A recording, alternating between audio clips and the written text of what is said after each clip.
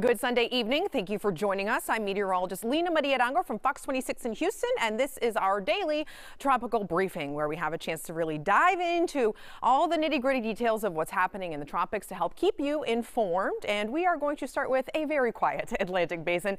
There is nothing happening out there, and there is nothing expected to form within the next 2 to 5 days. And there's a couple of reasons behind that. The first is that there is this very large plume of Saharan dust exiting the coast of Africa, making its way across the Atlantic, and any presence of Saharan dust doesn't necessarily stop anything tropical from forming altogether, but it makes it a whole lot harder. Storms don't like all of this dust in the air, and this is reaching us all the way in the Gulf of Mexico and locally. So if you notice some hazy, milky skies over the weekend here in southeast Texas, well, this is why. Perhaps you had some itchy, watery eyes, scratchy throat, things of that nature. This is going to kind of dissipate and flush itself out.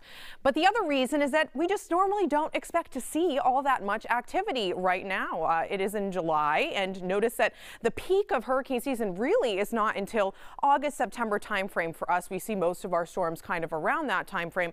And then once we get into October, we start to get those strong cold fronts that act as a barrier to keep anything that might form away from us in terms of, anything that might try and make its way into the Gulf of Mexico.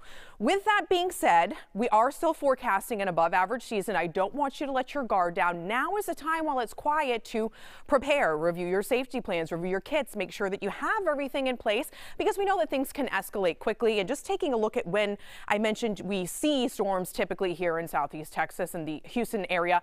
Most recently, Hurricane Nicholas last year was in September. Of course, Harvey, another very destructive, powerful hurricane, in August.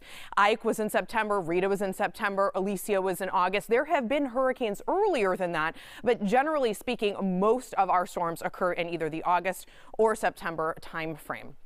Now, as we take a look at the Pacific hurricane season starts a little bit before the Atlantic one, and in general has been a bit more active than the Atlantic Basin. We have Hurricane Estelle now. Notice the satellite imagery, not very well organized, but it is moving west-northwest, which is good because it's taking it away from land masses and keeping any type of impacts to land relatively low. But large swells, rough seas, rip currents from the Baja Peninsula all the way down the western coast of Mexico, certainly possible. Currently a Category 1 hurricane with 85-mile-an-hour sustained winds as of the 4 p.m. advisory today. It's moving west-northwest at 12 miles an hour. It is expected to pick up the pace a little bit, is what's forecasted, and also potentially to intensify to a Category 2 hurricane. Looking like it's going to begin to dissipate kind of midweek before eventually becoming a tropical depression by the end of the week. And this is all out over open ocean waters. So again, no impacts expected to land. And that's it. Nothing else is being monitored for development at this time.